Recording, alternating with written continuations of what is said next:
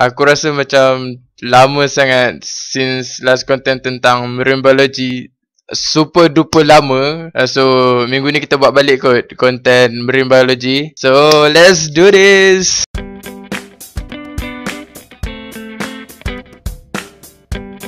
So let's check last content tentang marine biology dekat channel ni.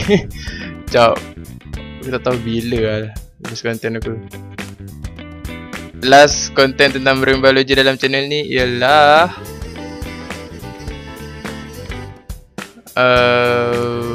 no, bukan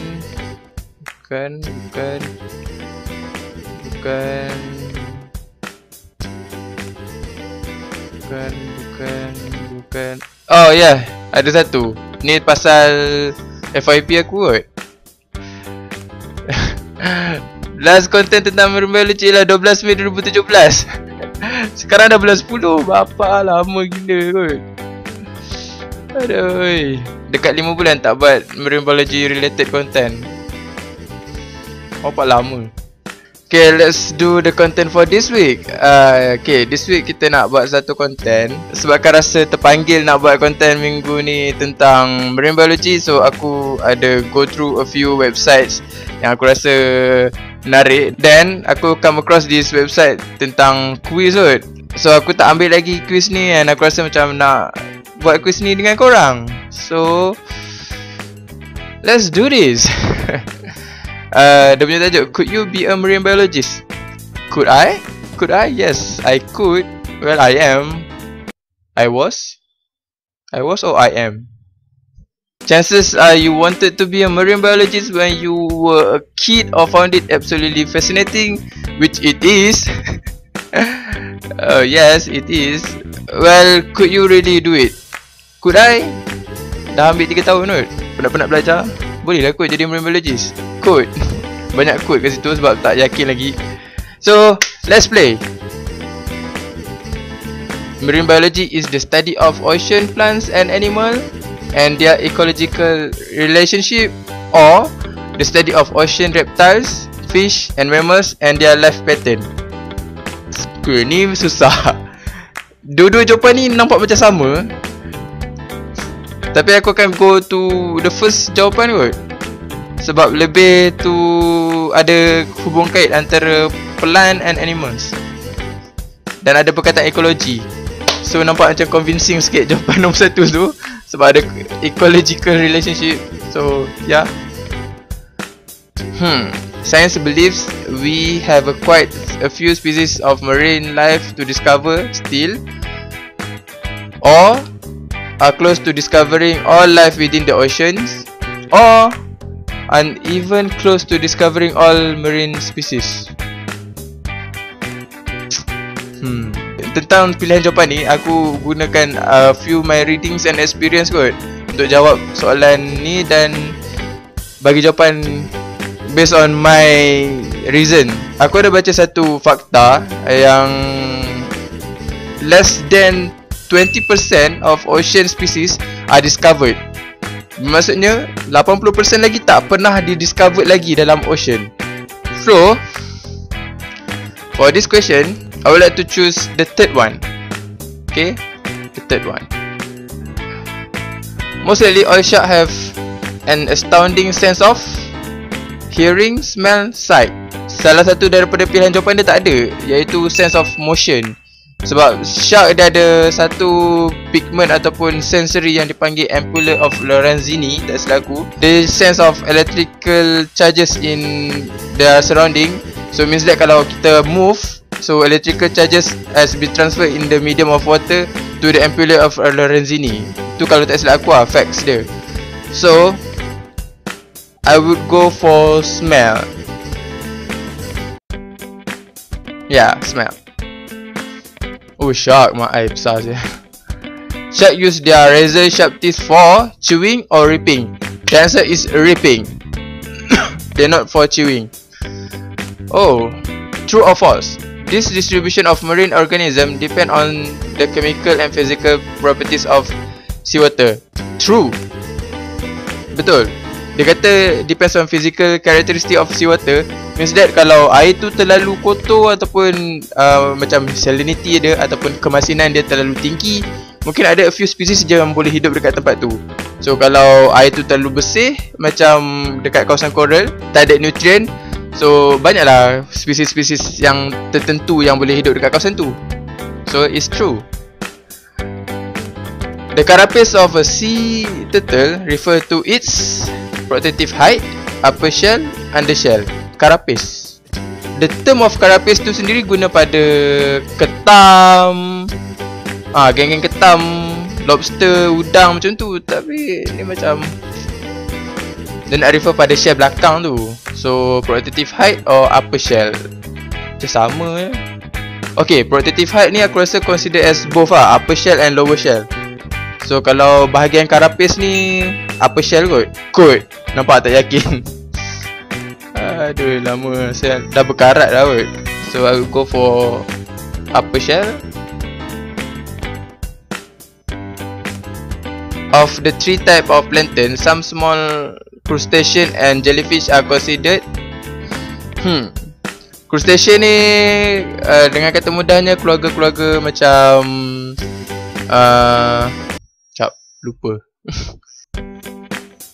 Yes, keluarga-keluarga macam udang, ketam, plankton, zooplankton, apa ni, copepod macam tu kot.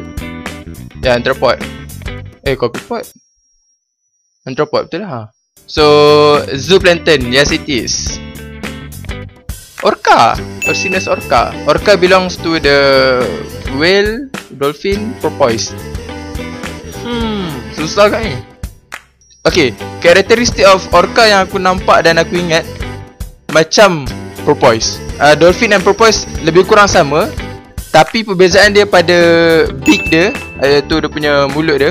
Dolphin dia ada mulut yang memanjang dan meruncing. Porpoise dia ada mulut yang blunt, tumpul dekat depan. Tapi Orcinus orca ni orang panggil killer whale tau. So I will go for whale. Dolphin males, females and babies are called the same term as males, females. Okay, faham. Dolphin males, females and babies are called the same term as males, females and babies. Jawapan dia ialah cow. Okay, anak kepada dolphin dalam bahasa Inggeris kita panggil calf. Okay, calf of dolphin. So sama dengan macam cow. Coral are animal. Okay, ingat lagi tak?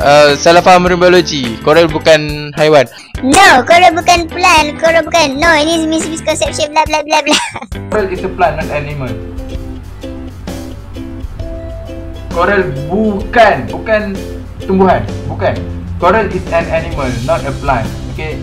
So coral bukan plant, is animal. Okay. Which of the following group classifies marine animals that are bottom faring? What bottom faring? Okay, bottom faring ni orang yang duduk dekat kawasan dasar. Kawasan dasar ni kita akan panggil benthic. Benthic ni ialah marine animal yang duduk kat kawasan dasar. Kalau planktonic ni drifted. Dia orang apa ni, drifted ni apa dalam Melayu? Dia orang terawang-awang. Diorang ni sentiasa ditolak dengan mercy of currents lah. So ke hulu ke hilir dengan current punya force lah. Nektonic apa lah? Lupa lah.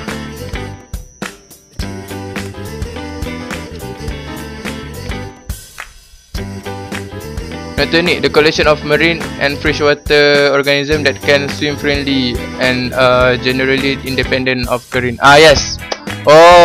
Lawan ataupun antonim kepada planktonic ialah nektonic. Okay. Ingat. So next, when you are looking at coral reef, you are looking at petrified carbonate sea plant, colonies of calcium animal exoskeleton. Exoskeleton? Okay, coral kan, coral reef full of exoskeleton of an ancient singular animal. Kenapa dia sebut ancient kat sini? Sebab coral ni antara animal betul lah. Coral ni antara animal yang terawal dulu pada zaman dinosaur pun dah ada dah. So sebab tu dia kata ancient. Okay, kalau daripada segi facts, jawapan yang last kali tu mungkin betul. Tapi personally, dia kata when you is refer for me, so I would go for the first one. Dia calculating. Wow, you know your facts, aspiring marine biologist. Yes, I am. I'm graduating for 3 years of marine biology. Now, bear in mind that an actual marine biologist is responsible for everything from intensive field research to laborious laboratory work. But hey, you clearly know your stuff. Oh, stop patronize me. I know my stuff lah. Come on, I'm marine biologist. Color us a shade of coral because we are impressed. Tinggi sangat diorang punya expectation kat aku ni.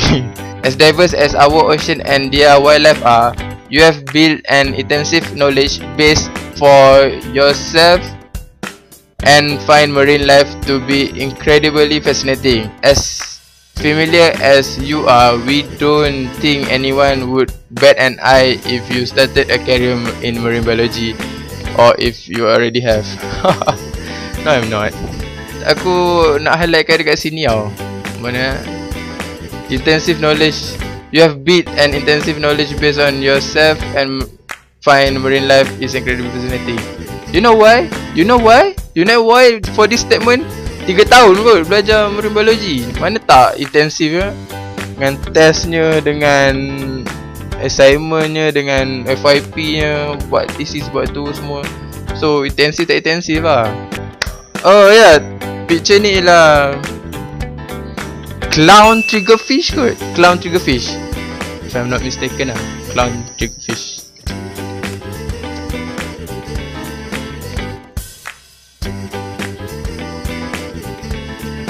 Yes, clown triggerfish. Triggerfish ni jangan buat main lah. Kalau korang nampak triggerfish, kalau korang tak tahu lah triggerfish ni macam mana.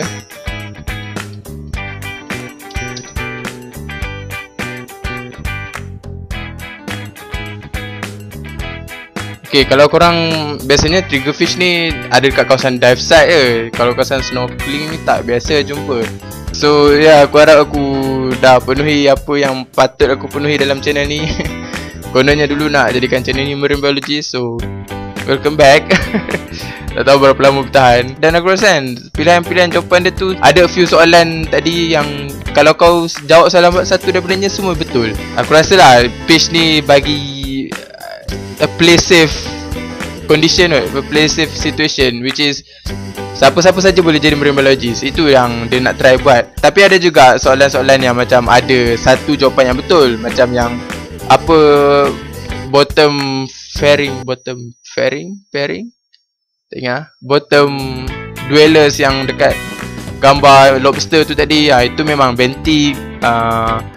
Apakah yang bergerak with mercy of current, planktonic and sebagainya, itu memang jawapan solid lah. So ada juga macam tu. So yeah, feel free to try the quiz whether you are marine biologist or not. Let me know in comment below apakah korang punya jawapan, apakah korang punya statement yang keluar lepas tu, you are marine biologist or not. Okay, aku tinggalkan link untuk quiz ni dekat description below. Dan macam biasa, kalau korang suka video ni, give a thumbs up, and as always, be nice, be good.